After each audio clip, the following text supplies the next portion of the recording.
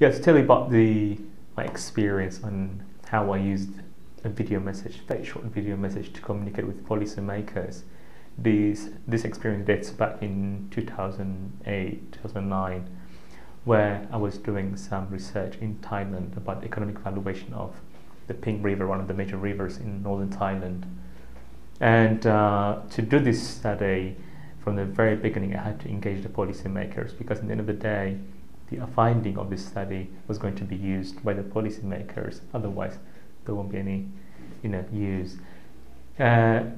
So I was trying to approach the top in the Chiang Mai province, which was the Secretary of Environment in that province. And he did not really have much time, maybe, or he was not interested at all. So it was really difficult to get his attention and to talk to me and to get endorsement from him and go and seek collaboration from others. So it wasn't easy. Several attempts to split it, they were all declined. Then we came up with this idea of producing a very, very short clip, not longer than 2.5 minutes. It's very, very short, 2.5, just outlining the main problem, and then the objective of the study, what we're trying to do, and how is this going to help the policymaker resolve all these issues. It was very, very short video clip, not really professionally prepared, but I decided to go to his office, drop it there, and went back.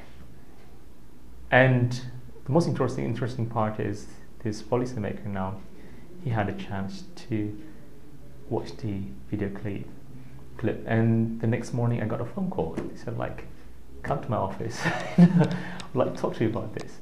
And I was really excited, to be honest with you. I was like, wow, okay.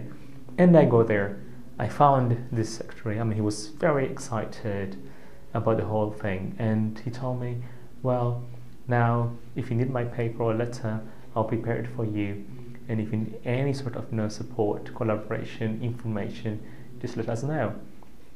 And he took me to his all through his offices, telling each and every one to collaborate with me.